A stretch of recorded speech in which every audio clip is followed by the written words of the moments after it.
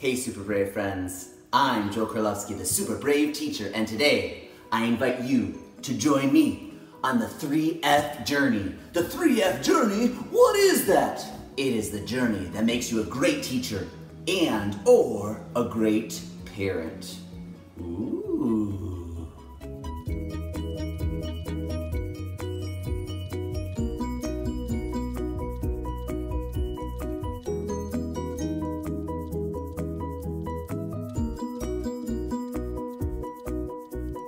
Hey super brave friends, I'm Joe Carlovsky, the super brave teacher, and today we are talking about the 3 F's, the 3 F's. But before I get to that, remember, I am the super brave gay teacher who is going to tip YouTube in a radically positive and accepting way. I'm going to give visibility and voice to all LGBTQ teachers and students. We will get 1 million views in a year. We will tip YouTube. So every time you like this video, every time you share this video, you are sending YouTube a message. So like it, share it, like it, share it. Awesome. Thank you, thank you, thank you. Back to the 3 F's. Scratchy nose. So the gay teacher tip of the day is the 3 F's. Anytime you talk to me about education, anytime you ask me about parenting, I always talk about the 3 F's. It's super simple, and that's why I did that funny introduction video, because it's really not that complicated. The 3 F's are, in order, firm, fair, friendly.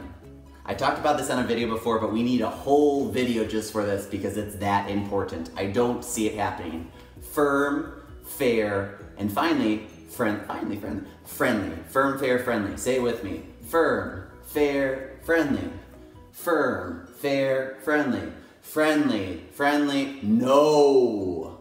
So the first F with dealing with kids, especially little kids, is firm. You are an adult. You are the educator. You are a parent. Whatever your role is with children, be firm with them. Kids love it. Just like I told you before, their favorite word is the word no. It shows them that they are safe, but mean it. Your no has worth because you have worth. So when a kid says, can I? Nope, nope, nope, no. Firm, firm, firm. Let me tell you a little funny story about being firm. So this week in my classroom, kids are starting to get to know me, right? It's the first week of school. And I had a child, and I'll get to that in a second, but we were making hearts for home. So we're coloring and cutting. 2-step, nice and simple. Color this heart, and then cut it. And then you're gonna give it to someone you love at home. Nice and simple. Of course, every kid works at a different pace. So this first week I said, you know what, friends? When you're finished coloring and cutting, come up here, get a piece of scratch paper, and you can free draw. You can draw whatever you want. You can design whatever you want to do. And one of my children in the classroom says, I don't want to.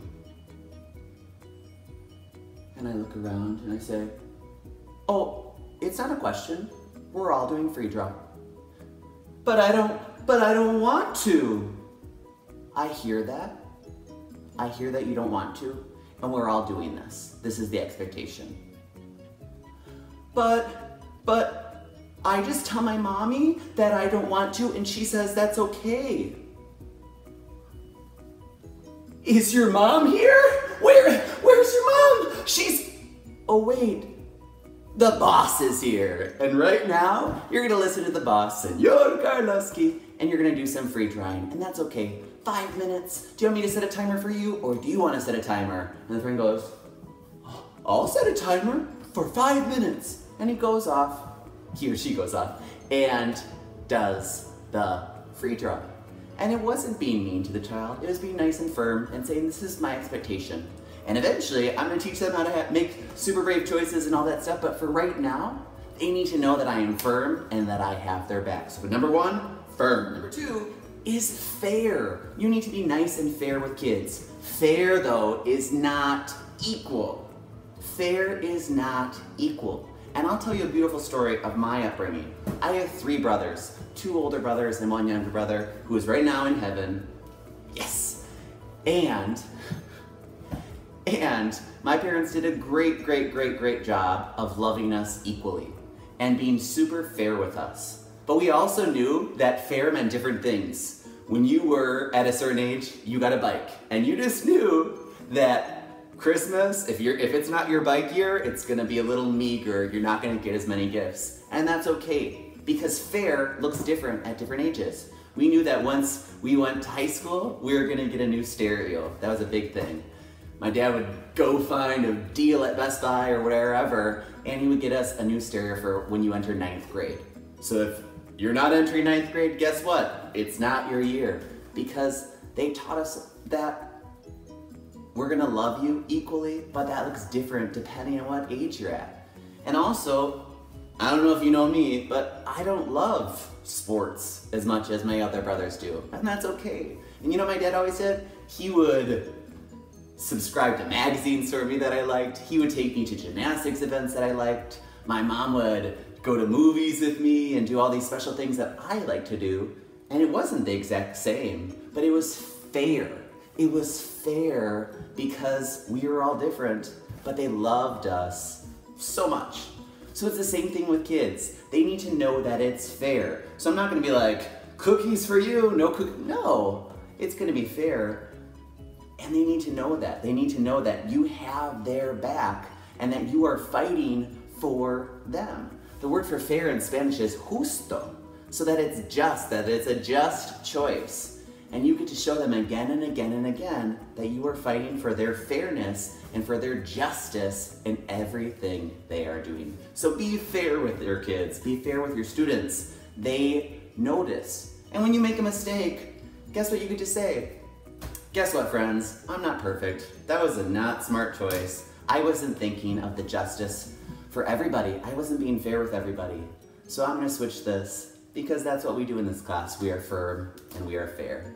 And then finally, number 3 is being friendly. Now you might think, but Joel, you wanna be nice to people. Yes, I'm not saying don't be nice. I'm not saying don't be kind. I'm not saying don't be loving. From day one, I tell my students, you are important, I love you, I think the world of you, and you gotta sit down, right? So it's firm, fair, and then finally, friendly. Friendly, friendly, friendly. Because the moment that they think that they can start getting away with things, the moment they're gonna start getting away with things, right? I'm not saying don't let kids be kids. I'm not saying don't let kids be creative and play. I'm saying know yourself, know what you can do and what you can't do. Those are called boundaries. And then stick to it. Be firm and fair with your boundaries. And then finally be friendly with your kids and be friendly with your students. It's awesome. They love it. They love when you are friendly and funny and all those other F's, fantastic, fabulous, with them. But it has to be firm and fair first before you can be friendly. So there you have it, friends. This is my mini stories on firm, fair, and friendly. And of course, I have hundreds of teaching stories about me being friendly, but I'm not telling them because you need to know first and foremost that being firm and fair is more important than being friendly. I'm just an alliteration champion today. Yay, me! So there you have it, friends. Like this video, share this video. Like I said earlier, every time you like a video of mine, you are sending a message to YouTube and Google that we matter, that LGBTQ+ teachers and students matter. Thank you so much. You are awesome. And I hope you are fair, you are firm, and you are friendly.